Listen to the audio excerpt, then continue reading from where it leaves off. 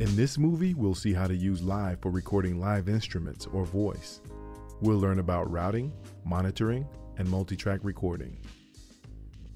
Live has two basic views, session view and arrangement view. The two views are used for different stages of the creative process. Pressing the tab button toggles between session and arrangement views.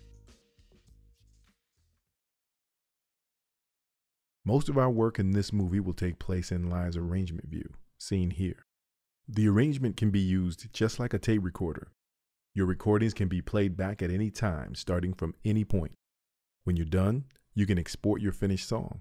In Live, this is known as rendering. Let's hide Live's browser to make more room. This Live set contains one empty audio track, which is currently titled One Audio. Let's prepare this track for recording.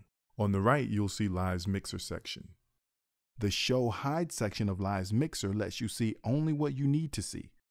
Let's make the in-out section visible so we can tell each track where to look for input or incoming audio signals, and outputs, where to send audio signals to. The pair of input choosers in the in-out section show that our track is receiving audio from external channels 1 and 2. This is probably the computer's standard audio input, a built-in microphone or line-in jack. The upper input chooser lets you select from among various input sources, external inputs, other tracks, or signals from rewire applications. The lower input chooser is where you can select from different input channels. For instance, if you have a multi-channel audio interface. We'll prepare Live for the recording process by clicking the track's arm button. Once the track is armed, you'll see that its level meter shows the signal level of the track's input. This represents the volume of the sound that we're going to record. We usually want to hear what we're recording, and monitoring determines how we listen to the signals at our chosen track inputs. Using these three switches in the in-out section, you can set the monitoring behavior of every audio and MIDI track individually.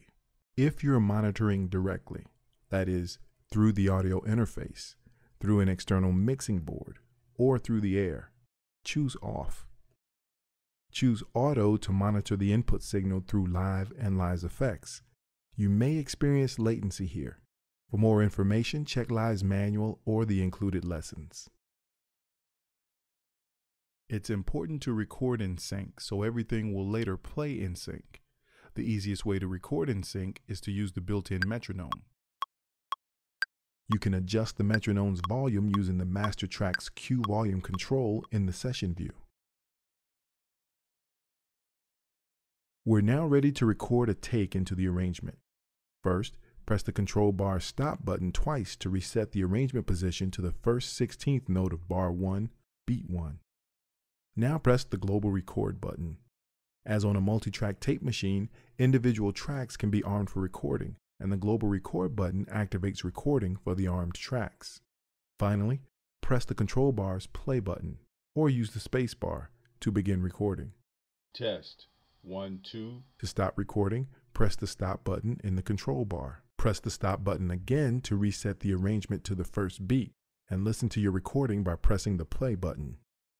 Test 1, 2. If your recording was long enough, the arrangement may have started to scroll horizontally. To scroll the view backward or forward, or to zoom in or out, grab the beat time ruler along the top of the arrangement with the mouse. Vertical mouse movements zoom in and out. Horizontal movements scroll left and right.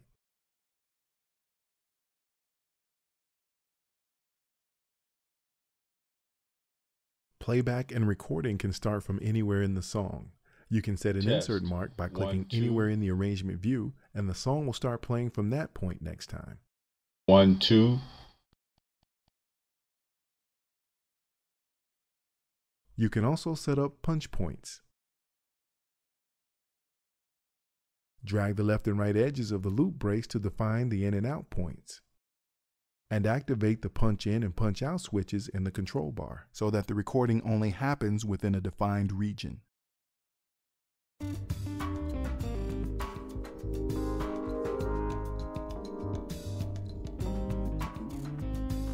The loop brace can also be used to set a section of the arrangement to be looped. You can set up a loop, record as many takes as you like, and Live will keep the audio recorded during each pass. When recording, it's often helpful to have a count in. This gives you a chance to prepare for a take before the recording actually begins. Open the preferences via the options menu on PC or Live menu on Mac and choose the Record Warp Launch tab. When the count-in preference is set to any value other than none, Live will not begin recording until the count-in is complete.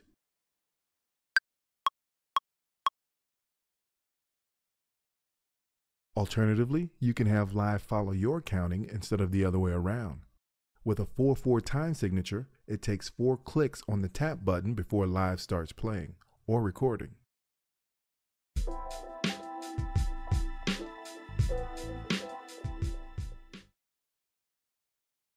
Let's create a new track.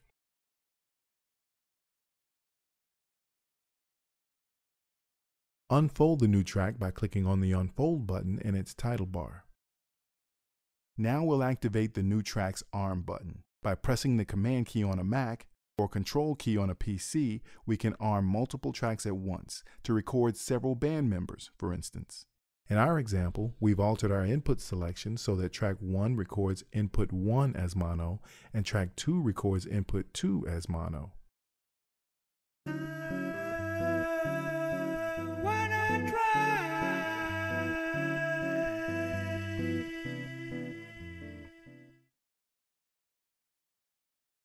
The tempo of your live set can be changed at any time, before, after, and even during recording.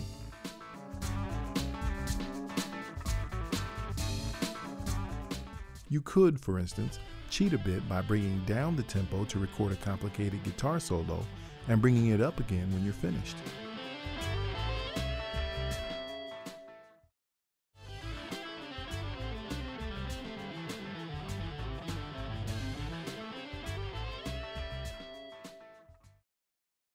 Remember, Live's info view is a great resource that'll tell you about almost anything that your mouse moves over. Like other views in Live, it can be shown or hidden as needed just by clicking the triangular Unfold button near its lower left corner. For more in-depth information, you'll want to watch the other movies on the site, check out the lessons, and log on to the Ableton Live forum.